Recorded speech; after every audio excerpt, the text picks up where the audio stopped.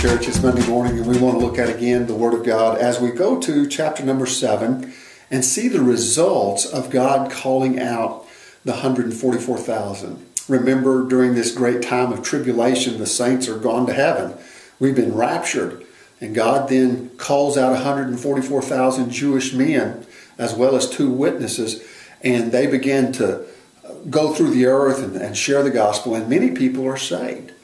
And those that are saved, however, a lot of those come underneath persecution. We've already looked at that in the 5th seal. And many become martyrs and many die in that. But I want you to notice that it's not just going to be Jewish people that are going to be saved, but it's going to be people from all over the earth. These Jewish witnesses will go to every language group, every people group, and God will be so gracious that during that time of tribulation, when things are so helpless and hopeless and dark, that the light of the gospel will go forth and many people will be saved. These will be our brothers and sisters in Christ. Now, look at chapter 7, verse 9. After these things I looked, and behold, a great multitude, which no one could number, of all nations and tribes and peoples and tongues, standing before the throne and before the Lamb, clothed with white robes, with palm branches in their hands, and crying out with a loud voice, saying, Salvation belongs to our God who sits on the throne and to the Lamb. And all the angels stood around the throne of the elders and the 4 living creatures and fell on the face before the throne, worshiping God, saying, Amen. Blessing and glory and wisdom, thanksgiving and honor and power and might be to our God forever and ever. Then one of the elders said to me, Who are these in the white robes, and where did they come from? And he said, Sir, you know. And he said to me, These are the ones who come out of the great tribulation and washed their robes and made them white in the blood of the Lamb. Therefore they are before the throne of God and serve him day and night in his temple. And he who sits on the throne will dwell among them. And they shall neither hunger any more, nor thirst any more. And the sun shall not strike them, nor any heat. For the Lamb who is in the midst of the throne will shepherd them and lead them to living fountains of water, and God will wipe away every tear from their eyes.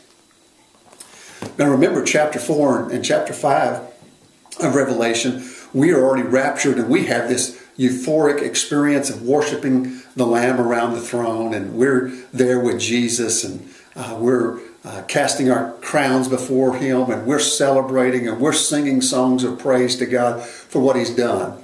And we are the bride of Christ, and that's the church that has been raptured into heaven. But here now, we have saints that are coming on to heaven. Many of those were saved, all of those were saved in the time of the Great Tribulation. And many of those have already died because of martyrdom.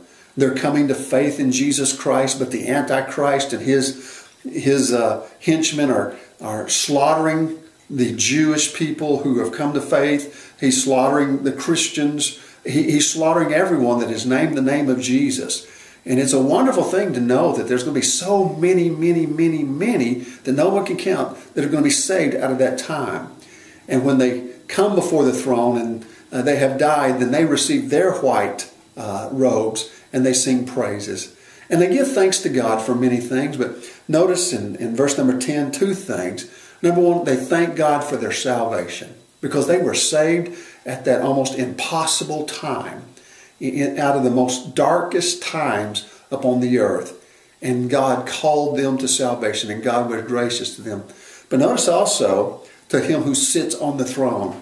They were excited that they had one who represents them and who is both God and human, who sits on the throne and is going to take over the throne of earth. You see, once the world gets a taste of the Antichrist and they see what's going on in the world, they too will recognize how wonderful it is to have a benevolent dictator like Jesus, one who controls all things, one who is righteous and allows only justice to pour forth, to sit upon the throne and to bring about peace on the earth. Now at this time, what we're reading about, it's in heaven, but they recognize that he's going to sit on the throne on the earth as well. You know, the Bible teaches us that even in our prayers today, you and I ought to pray that God's will would be done on earth as it is in heaven. Look at what's going on in our world. Look at our own government. Look at the corruption.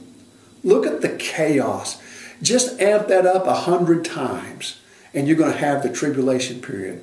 A time of evil, a time of desperation and darkness. It's just going to be literally hell on earth almost. And so during that time, it would be wonderful to have Christ come and to take over the throne and establish order and justice upon the earth. And he will one of these days. And guess what? We get to rule and to reign with him. So let's make sure we're on the winning team here. We need to be with Jesus. If you don't have a relationship with him, then receive Christ as your Lord and Savior. Turn from your sin and selfishness. Embrace Jesus as Lord. Let us pray.